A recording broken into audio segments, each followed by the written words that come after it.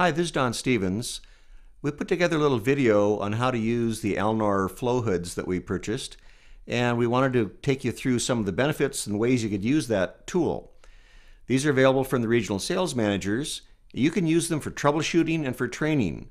By using the flow hood on an existing fan where you've had a complaint about low flow, it allows you to actually scientifically measure what that airflow is. Sort of a Mr. Wizard look instead of putting a piece of paper up on the face of the grill. You can also use them in training to show the impact of different sizes of duct or duct runs or what happens when you make a tight turn, things like that. So we'll show you some of those tricks over the next few minutes. Appreciate your time. The Alnor flow hood comes in a case that's padded about 18 inches cube. It has a sleeve to reach up to the ceiling from the device and the actual flow measuring device itself. This operates using a pitot tube array that measures the pressure of the air flowing through it so it can actually calculate what the volume is.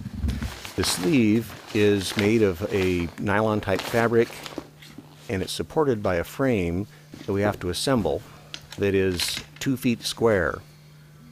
Now this will pop together at the 4 corners and then will be attached to that sleeve. A little awkward to put these together initially, but once you do it a time or two, it's not too bad to do it.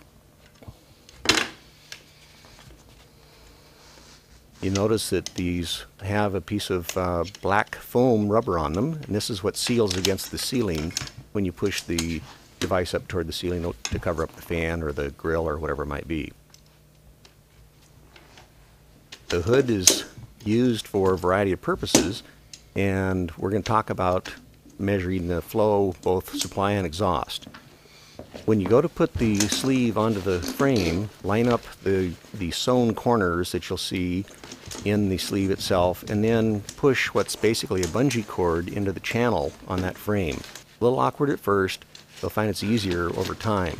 It really only goes in well once it's stretched the whole length, so if you can get her over the corners and then go back to actually get it into the channel, it works better.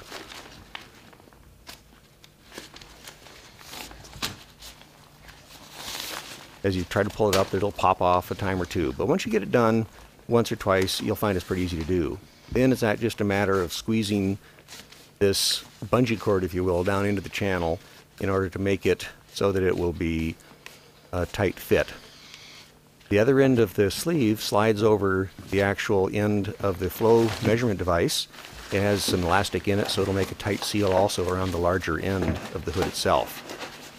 Now the sleeve will be held up by some rods that connect onto these spring-loaded clips inside of the flow measurement device.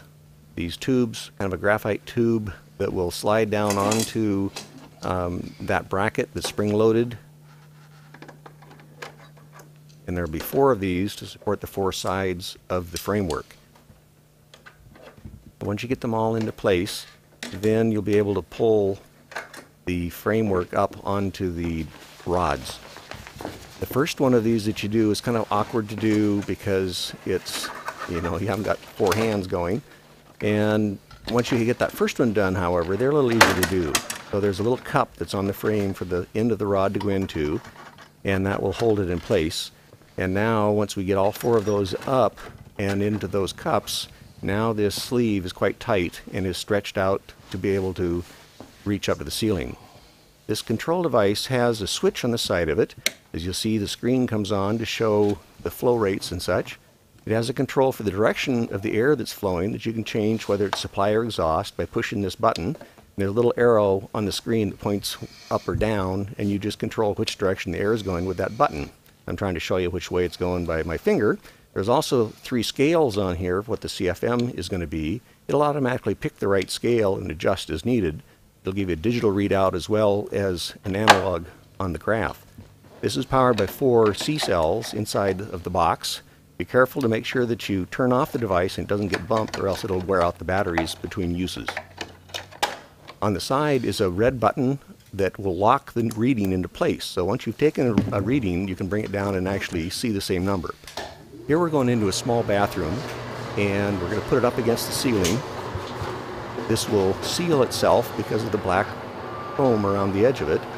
And now, with a tight fit up above, all the air that's going out of the fan is being pulled through here, and it's about 50 CFM. So if I push that button, it'll lock the flow, and then I can bring it back down, and then I can read it a little more comfortably once I get it down. This device can also be used for the discharge side. In this case, this is a range hood that discharges out through the sidewall. And the device can go up against what's a kind of a rough surface with the shingles, but it'll compensate for it. And again, most of the air is going through it, and in this case, about 175 CFM. Note that I've changed the control so that we're now measuring the discharge of a fan instead of the exhaust rate up into a fan. Again, we can use that button to lock in the number, bring it down so that we can read it in a more comfortable position. This is an example of using the hood to demonstrate the flow on a fan in a classroom. The fan has an adapter I made sitting on it to allow the end of the Alnor hood to seal, and the air is drawn through into the fan, and you can get a direct readout. Now you can use this tool to demonstrate the flow of a fan by itself, or you can use it for a teaching moment to connect ducting to it and show the impact of different ducts or different terminal devices on that flow.